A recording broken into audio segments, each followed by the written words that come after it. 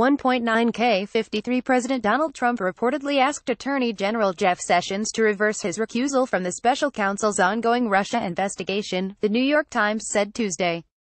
The conversation reportedly occurred in March 2017, shortly after Sessions recused himself following revelations about his contact with the Russian ambassador during the Trump campaign. Special counsel Robert Mueller is investigating the incident, along with the president's public and private attacks against Sessions, according to The Times. Rudy Giuliani, Trump's personal lawyer, told The Times on Tuesday that the president would have been within his bounds to ask Sessions to reverse the recusal. Unrecuse doesn't say bury the investigation. It says on the face of it, take responsibility for it and handle it correctly. Giuliani said. The Justice Department declined a request for comment.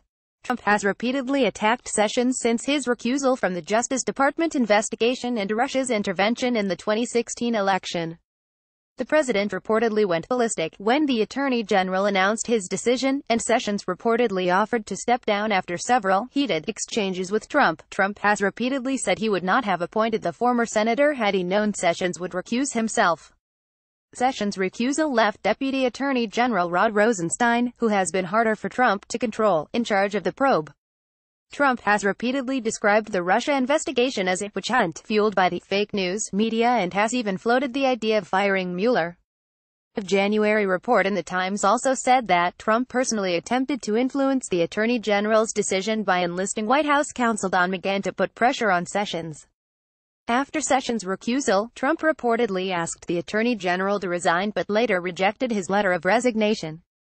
HuffPost submitted a Freedom of Information Act request for a copy of the letter after Politico first reported its existence. A Justice Department representative told HuffPost in September that even to acknowledge the existence of such a letter would violate the Attorney General's privacy. Jonathan Ernst, Reuters. President Donald Trump with Attorney General Jeff Sessions at a graduation ceremony at the FBI Academy in Quantico, Virginia, on deck. 15. Download. Do you have information you want to share with HuffPost?